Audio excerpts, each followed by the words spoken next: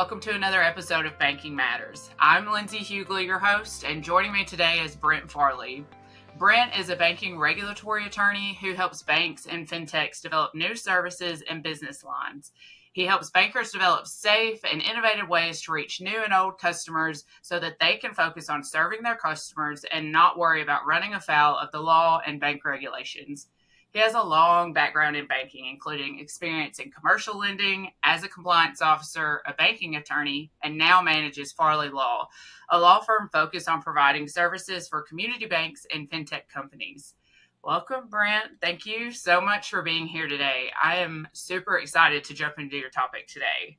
Hey, thanks, Linsey. It's great to be here. I appreciate you inviting me and excited to have this conversation. Yeah. So first, as always, here at Banking Matters, we love to ask our guests how you got started in the financial services industry. Oh, that was a while ago now. So I always had an interest in finance, even through high school and into college. And so getting out of college prior to law school, I landed a position at Zions Bank. They had a national real estate department at the time. They were doing commercial lending across the U.S., really got to get my feet wet in banking and in commercial real estate there prior to going to law school, and managed to jump right back into banking after that as a compliance officer and then full-time attorney with a bank and then a banking law firm. That's awesome. And I think it's kind of funny how hand in hand finance and law go together. There's been so many people as I've aged in the financial services industry that it's just you either are best friends with a banking regulatory attorney or you're both of the same thing. And honestly, I feel like what you just described, being a compliance officer and an attorney too, such a good combination. Right. So the thing about banking and financial services is just about every service you provide it's embodied in a legal arrangement of some sort. So it's all on paper, it's all on agreement, it's promises that need to be kept. And then, that part about, liking or hating your attorney. Well, I found that true in being a compliance officer as well. Either everybody loved you because you figure out a way how to let them do what they wanted, or you had to tell them no because there was a law or regulation or some other issue that just made it impossible. So we try to take the tack to stay along the lines of making things possible for our clients and our bank customers. But every once in a while, there are some times where we have to say, no, there's just not a way to do that, at least not right now. So. Yes, and sometimes it is the most hated person in the bank. Sometimes, just a little bit. But you just just doing your job. I wanted to talk with you today about what are some alternatives to banking as a service. I know that you work with community banks and fintechs. Can you help us get some background into some alternatives to what would work for banking as a service? Right. So that topic for me started around 2003. We started to see a number of enforcement actions and other orders from regulatory agencies targeted banking as a service arrangements. So some of the issues that we saw there were kind of lack of transparency because basically if you're in a BaaS arrangement, you have a third party that's going out and they're providing a lot of services for a bank. They're essentially offering a banking service to customers and using the bank charter, but the bank isn't doing much of anything in terms of services. And so because that area was seeing a lot of regulatory scrutiny with some of our clients, we started looking, okay, what's a good alternative to that? And so we started looking at restructuring some of the arrangements or some of the new arrangements to where the bank was taking on a lot more responsibility, where the fintech group could offer their expertise, where the bank probably didn't have it or didn't have the manpower to kind of take care of that all.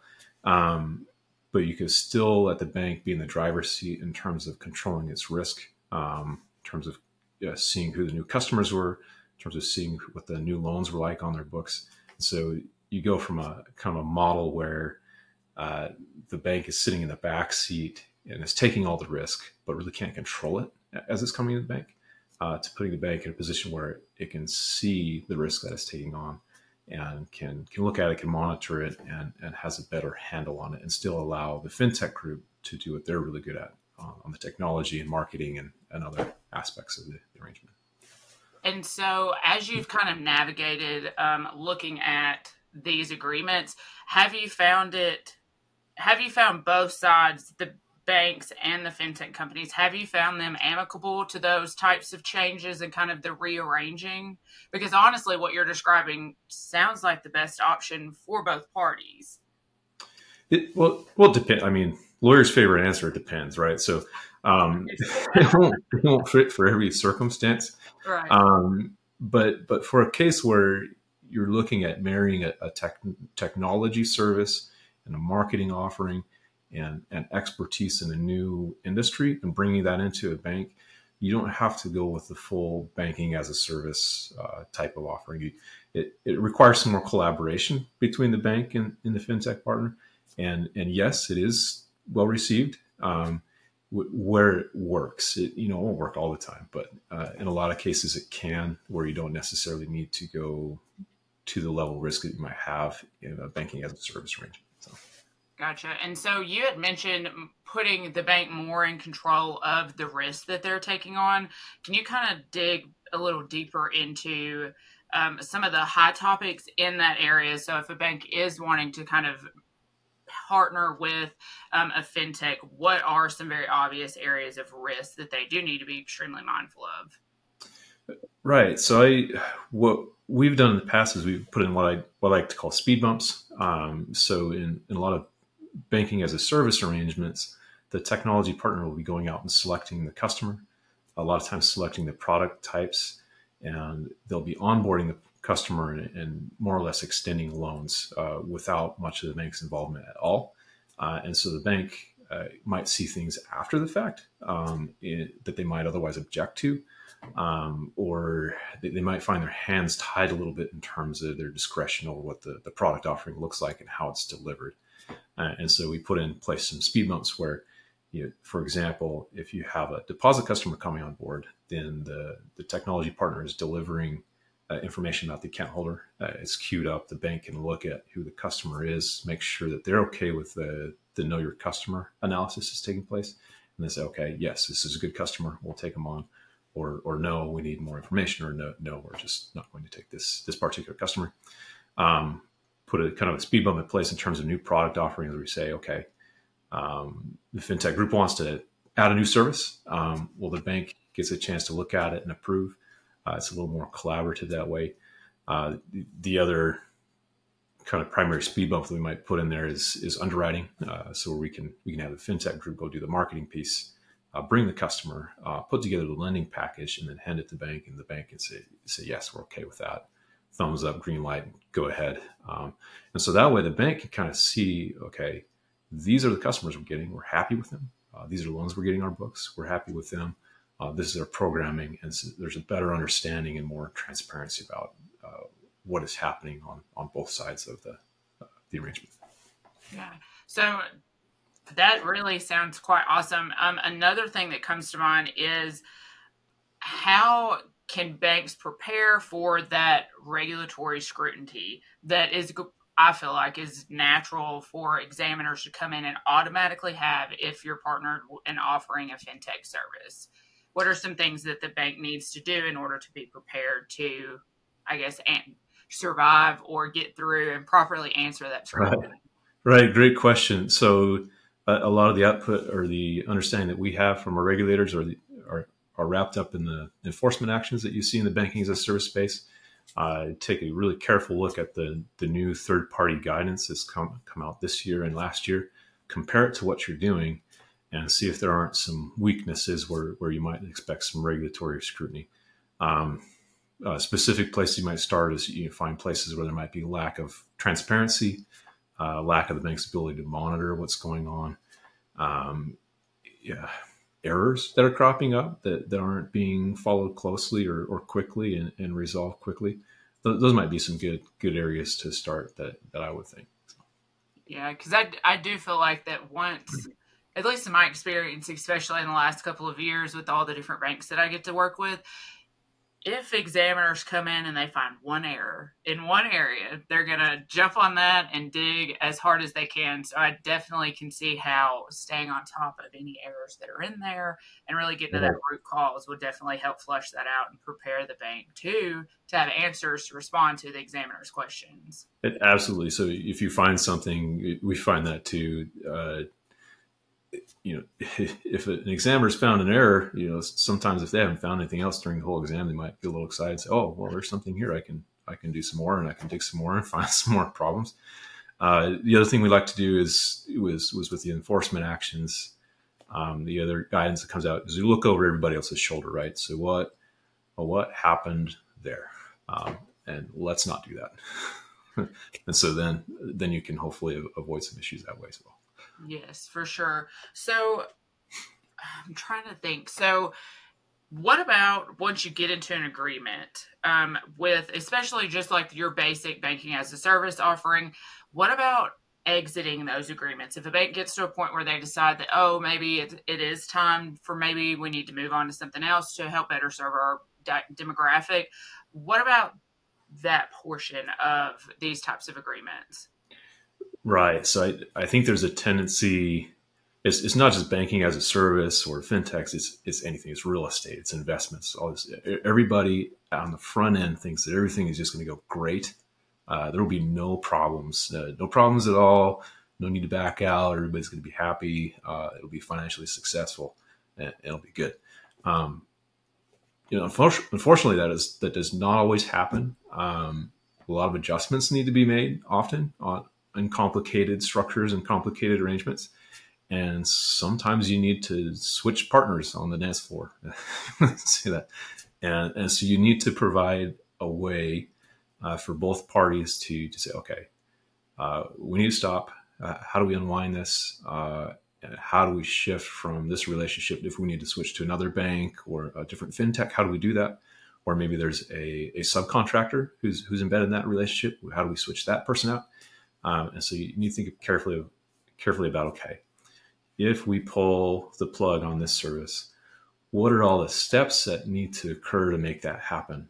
And then you need to put some provisions in the agreement that talk about, okay, the bank's responsible for doing this to unwind the agreement. The fintech's responsible for doing this. And we need to make sure that, if there are deposits, that they can be paid out if they need to be. You don't want to be in a spot where you have a whole bunch of deposits. They belong to somebody, but you have no idea how to get them to where they go. That would be really an awful scenario.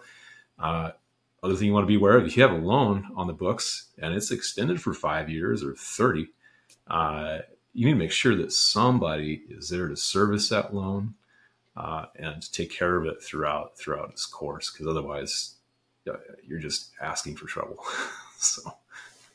Yeah, there's a lot of future, like looking out towards stuff. I guess when it is time to kind of, if there are changes that do need to be made, that's a lot to look well into the future for sure. Yeah, and sometimes there are other types of obligations. So you look at your customer agreements. Okay, which parts of these have a long duration that need to be accounted for, and which of them can be wound up? And so then you decide, okay, we make provision for servicing the account for the duration of the agreement, or do we put something in the agreement that says we can unwind this in a reasonable way that's not harmful or abusive. Right.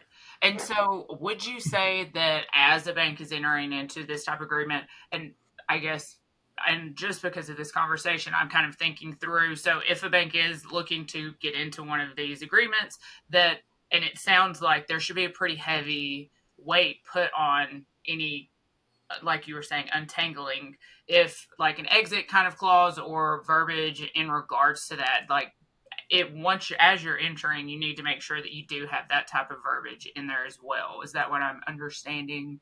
Right. So there should be a pretty good section. It's not going to be one provision normally. One thing that banks will be familiar with is their core contract agreements, because that core processor is so embedded in what the bank does. There's always provisions in it for conversion and deconversion and switching. And so you'll see some similar themes that will show up in a banking as a service arrangement, or a similar fintech and banking arrangement would take, in some cases, a very similar approach. Yeah. And switching gears a little. So customer information and data privacy, all of that has been such a big deal here lately. Do you have any advice as far as managing that fintech relationship and the bank taking kind of ownership of that data? Have you seen a lot of that go on too in those conversations as well? Oh, absolutely. There is so much shifting in privacy right now. I mean, just nationwide and in Europe and in other countries as well. We see a lot of states pushing out new privacy laws. So one of the difficulties with privacy is that there are a lot of hands touching information, and so you have to think about, okay, who is going to do what with what information? Is it consumer? Is it payment card? Is it lending information? Is it FCRA?